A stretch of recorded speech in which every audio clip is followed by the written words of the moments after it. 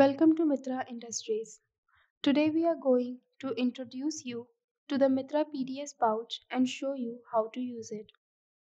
Clean the vein in 3 steps in clockwise direction.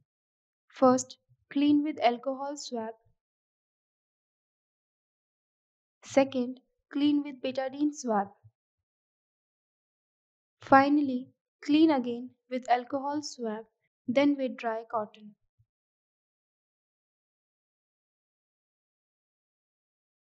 Now, break the tamper evident needle shield by twisting it clockwise as shown in video.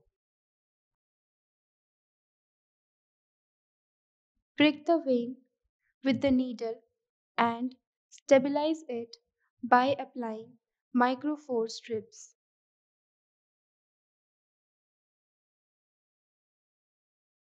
Break the breakaway valve of the tube assembly which is connected to the PDS pouch.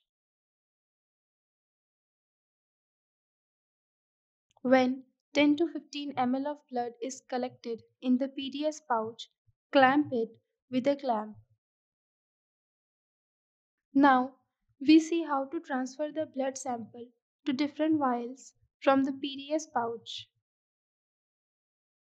Since it is a vacuum pouch, the vacutainer vials have to be simply pushed into the holder to let the needle prick the vial and transfer the blood from the pouch to the vial. Thank you for watching this video.